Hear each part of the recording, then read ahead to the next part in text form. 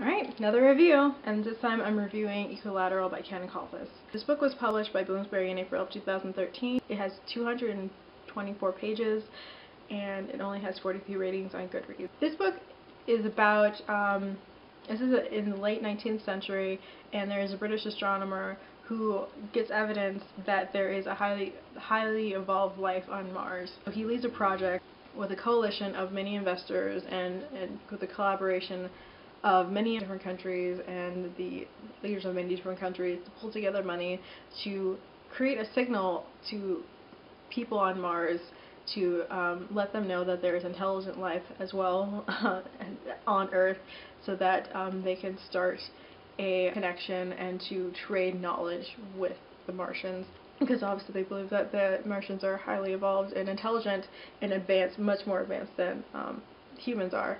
So what they decide to do is they decide to create a giant equilateral triangle, which is a triangle that has the same length on all sides in the deserts of Egypt. And they think that this triangle will be large enough to be seen by Martians when the two planets in both of their orbits where they're the closest. And they're planning on completing this project by the 17th of June. And lighting a giant flare, so it will be obvious that humans created this, intelligent life has created this shape. This shape is not something that is naturally occurring, and that they want to communicate and they want to have contact with Mars. And so this book talks about the creation of the equilateral triangle, in which they're frantically trying to make by the deadline so they can start a dialogue with the aliens.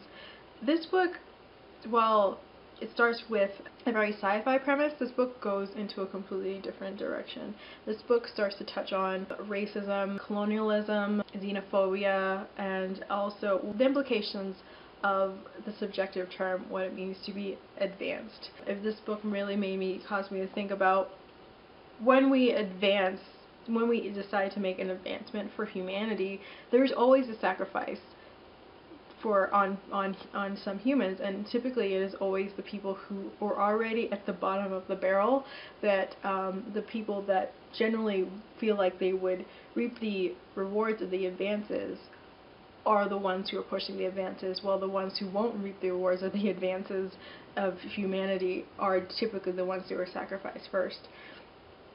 And this really is this book is from the perspective of course, the people who feel like that they're advanced and that they're advancing humanity, and how dare these stupid indigenous people not want this advancement.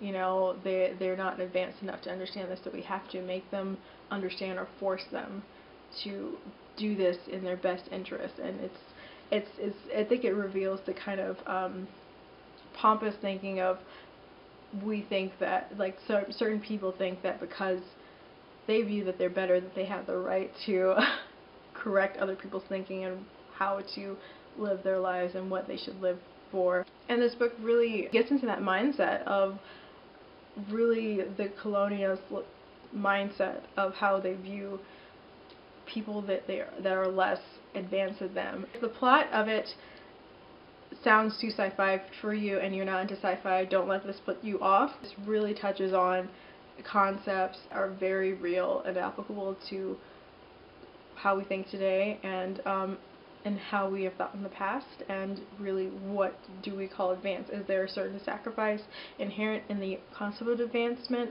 and is there an inherent cruelty that is necessary to be advanced? I really did enjoy this book. I gave this a 4 out of 5 stars. I highly recommend it. I read somewhere that if you knew the ending of a book or a movie, then it is actually more enjoyable because you actually are paying more attention to the journey.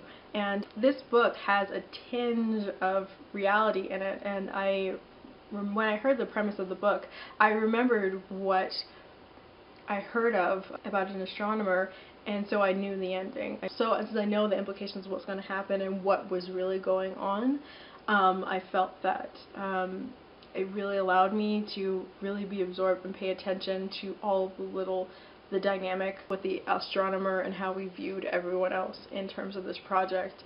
and the sense of superiority that a lot of these people on this project felt. It allowed me to get more into that than really speculating about what was going to happen with the aliens. I think it's a very quick read, and I think that just by having very simple language, even the geometry is very, very simple. That's the point of the equilateral triangle. I don't think there's very much to put someone off to read this book. It's, despite the fact that it's short and the language is simple, I think that the message in this book is very significant, and it's something I think that everyone really should think about, and you really wonder about history repeating itself. So yeah, that's pretty much my review on Equilateral. Hope you have a great weekend. Bye.